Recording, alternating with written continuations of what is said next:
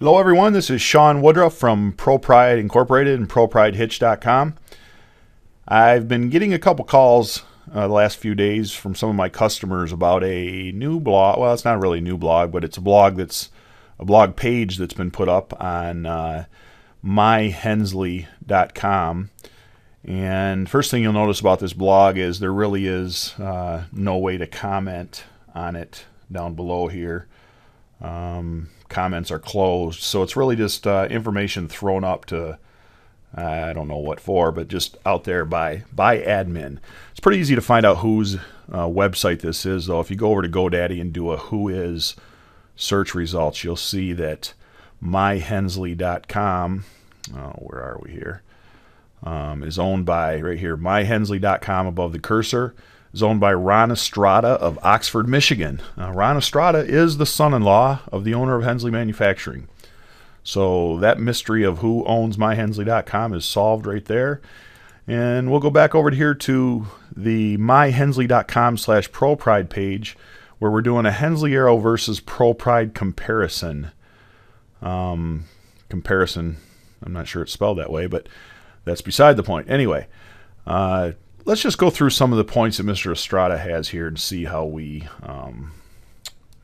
can compare the two hitches, or the points that he thinks are important. Let's start with the hitch bar. Hensley Arrow, 2 inches longer than PP, so that the force of the hitch bar is placed behind the bearings. A longer hitch bar adds strength and rigidity to the connection. Shorter hitch bar to make up for the heavier weight of the adjustable bar. The end point of the hitch bar is even with the bearings, placing the extreme tension at this critical location. Okay, I'll give him, at least he knows the difference in the lengths of the hitch bars, but not sure why that matters as long as your bearings are designed properly. Not sure how he's measuring that extreme tension. So, we'll give him that one. Not that it matters, but let's give him that one. Point number 2, fixed hitch bar. Because your trailer cannot sway, all that energy is projected into the hitch bar. A solid hitch bar provides the strength required to absorb that energy. I'm not sure what he means here either, because if the trailer cannot sway, there can't be any sway energy, I wouldn't think. So it's really not a logical statement. And I'm not sure how you project energy into something. If the energy's there, the trailer must be swaying. So this whole paragraph here is not logical and can't even understand where he's coming from. Over here under the ProPride column, adjustable hitch bar. While this appears a convenience, it adds weight to the portion of the hitch bar that you'll need to lift on a regular basis. The unused portion of the hitch bar hangs below the hitch and may catch in your safety chains, causing damage to your hitch. Again,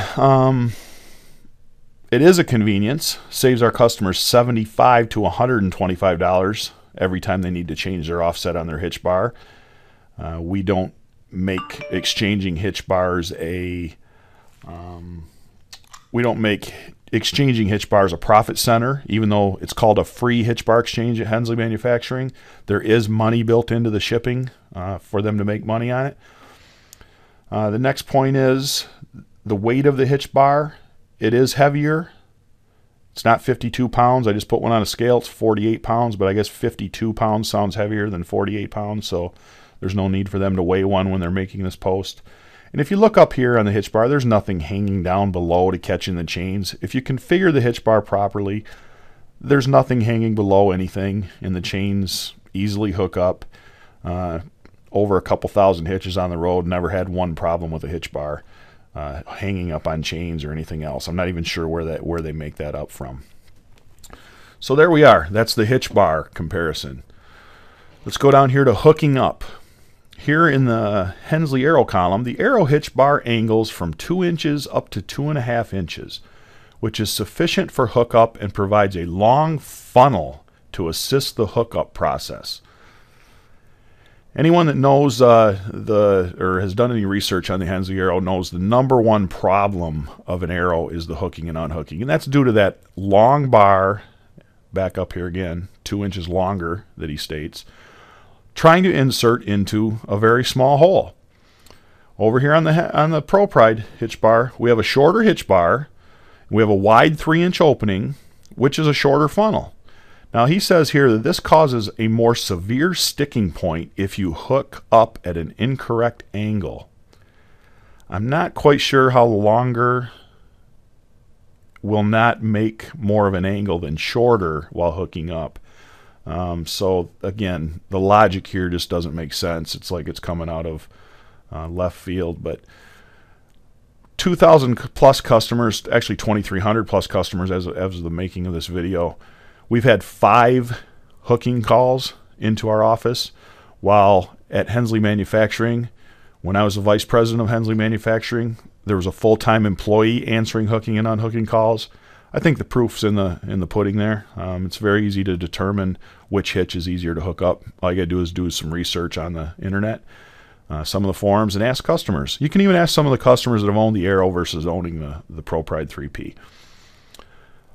Next point. Mounting. 2 adjustable strut bars anchor the main unit to the trailer frame. All mechanical devices wear over time, so built-in wrench on struts allow you to adjust out the stretching of the trailer frame. Not sure how trailer frames are stretching. Again, stretching of the trailer frame. Just doesn't make any sense again. Over here, the yoke system developed for Hensley Manufacturing in 1997 does not allow for any adjustment.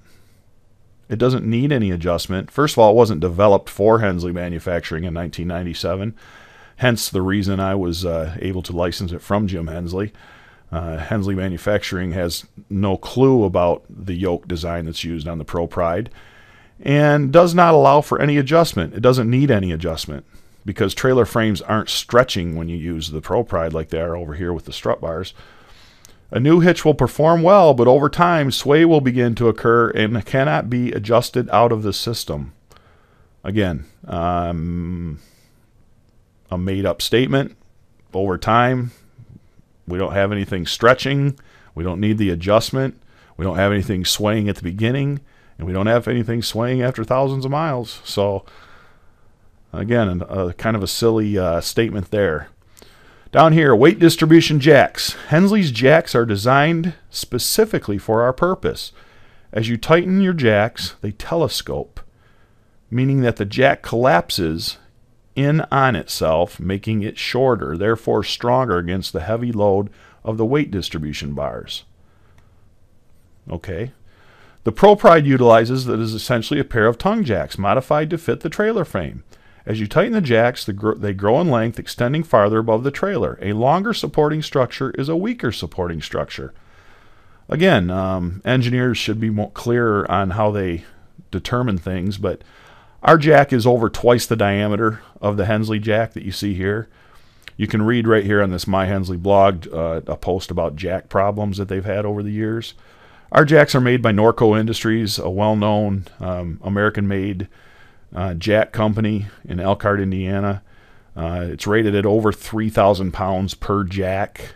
Again, not one problem about the distance that it extends, up to 10 inches for weight distribution. So more, made up comparison there rather than experiential truth and engineering comparison. Next point, ground clearance. Clearance was an initial concern in the design of the Hensley, as the hitch box sits 5.5 inches below the trailer coupler. After 16 years, we've determined that ground clearance is rarely an issue, but we could not lower the spring bars any more than the current design. Okay, because of the wider hitch box opening and other design issues, the spring bars of the ProPride have as much as 2 inches less ground clearance, which will cause problems on steep inclines, curbs, and off-road conditions. The top of the ball measurement, right here on the ProPride hitch, to the bottom of the bearing cap, versus the top of the ball measurement right here on the arrow, to the bottom of the bearing cap, is less than 1/2 inch difference. That's really the only the only number that matters. Not sure where this 2 inches came from. You can see here in their office they have, they have an arrow. They have a ProPride, which they bought from me, one of the first ones we built through a surrogate customer.